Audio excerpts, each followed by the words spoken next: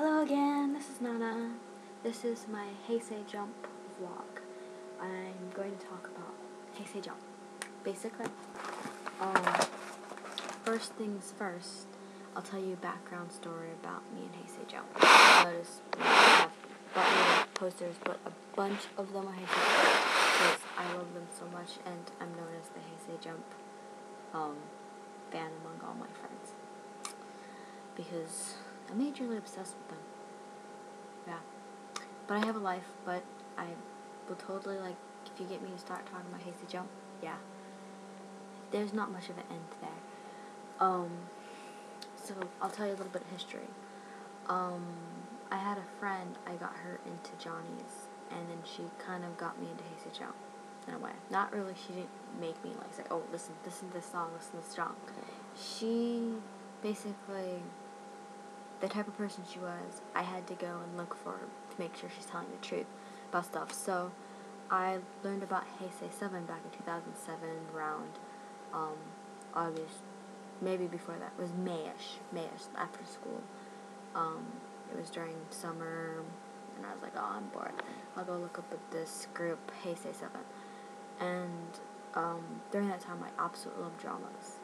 I love dramas. So I watched Yamada and the drama. Oh, by the way, Heisei 7, the original one, had Takaki, Daiki, Yamada, Yuto, Chinen in it. And so, Yamada was in drama, so I just decided to watch it. I'm like, it's part of an anime. It was an anime before, Tanten Dakun Q. And so I watched it, loved Yamada. Then Heisei Jump was born. But between Heisei 7 and Heisei Jump, there was a time where there were rumors, oh my gosh, they're going to debut. And a lot of people weren't too happy about it because, they're all Heisei era, and everyone's like, they're too young. Well, a bunch of the groups that are debuted now were the same age as Heisei Jump. Yeah. Or the Heisei 7 members, which basically were between 14 and 17. And then they added 5 more members. Because of Ya was no longer a group, they had put Hikaru and Yabu inside Heisei Jump.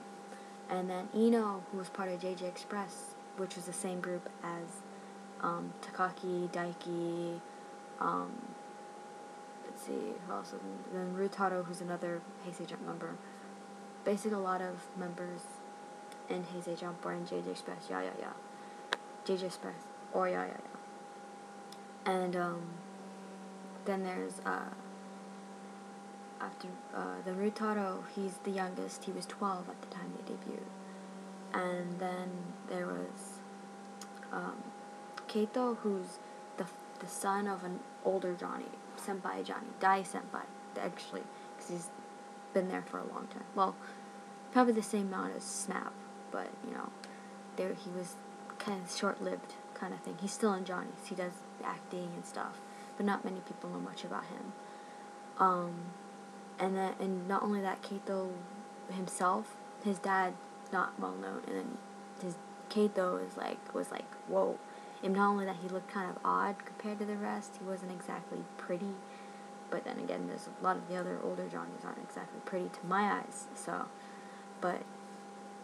and after, see, that's the other 5.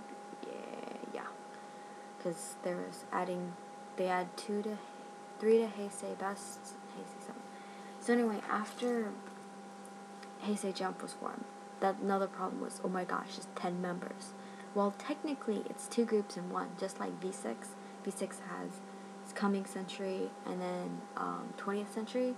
Well, Heisei Jump has Heisei Best, or they're known as Best, or Heisei 7, known as 7. Difference between Heisei 7 original and Heisei 7 now is that Heisei 7 is a younger 5 in Heisei Best, and the original ones had 2 of Best and 3 of 7. So anyway, I'll name off the members in age order. There's Yabu Kota, who basically was in Ya. next year will be his 10-year anniversary, along with Ino, because both of them joined at the same time. Next is Takaki Yuya, who's only basically a month younger than Yabu. Then there's Ino Kei, born a couple months after Takaki, and then Hikaru, Yaotome Hikaru, which I would call him Hikaru just for the fact that, Yaotome is kind of weird to say. Plus, he's always known as Hikaru. Then there's Arioka Daiki, who's a couple months younger than him. Basically, all born within a few months of each other. Heisei Best. Then go on to Heisei 7, which has, first one is Okamoto Keito. Next is Yamada Ryosuke. And then Nakajima Yuto, Chinen Yuri, and Morimoto Ryutaro. Trying to say it as not as scary as I normally say it.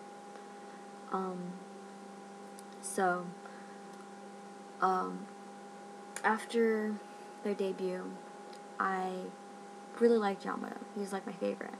Everyone likes Yamada, I'll tell you that. Then when Goksen came along, Takaki was in Goksen, and I have a tendency to fall for Goksen guys. So yeah, ever since then, Takaki's been my favorite Heisei Jump member. So that's my little history of me and Heisei Jump and a little bit about Heisei Jump.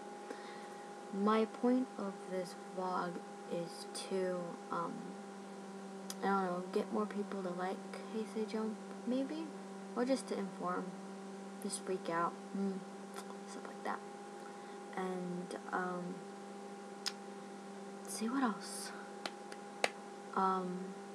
Okay, a little bit of news on Heisei Jump. Right now, Heisei Jump is not doing much.